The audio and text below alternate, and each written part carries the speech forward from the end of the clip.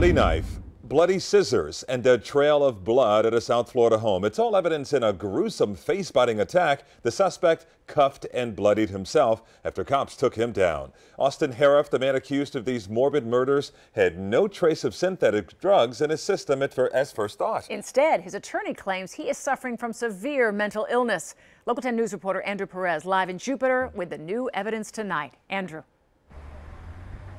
Even with all this new evidence, detectives still trying to understand why this teen left the sports bar so angry while he was eating with his parents. He goes down the street, ends up at a stranger's home. A mountain of evidence was released today, but I need to warn you, some of the evidence you're about to see is graphic. Investigative video obtained by Local 10 News shows detectives retracing Austin Harrouff's steps. Photos show a bloody Harrouff in cuffs the night deputies say he attacked and murdered a Tequesta couple in their home, even biting one of their faces in a bizarre and apparently random attack.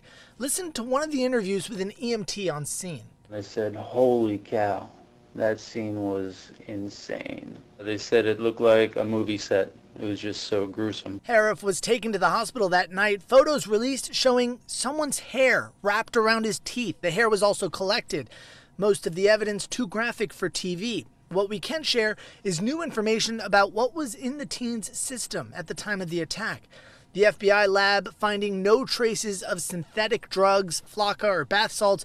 Crews did find some alcohol or ethanol and small amounts of THC in his system.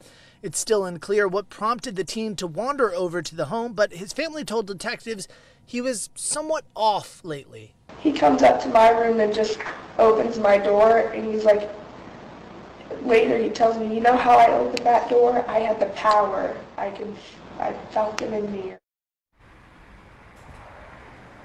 And Harrouff's attorney says the teen has been dealing with severe mental illness. He has entered a plea of not guilty.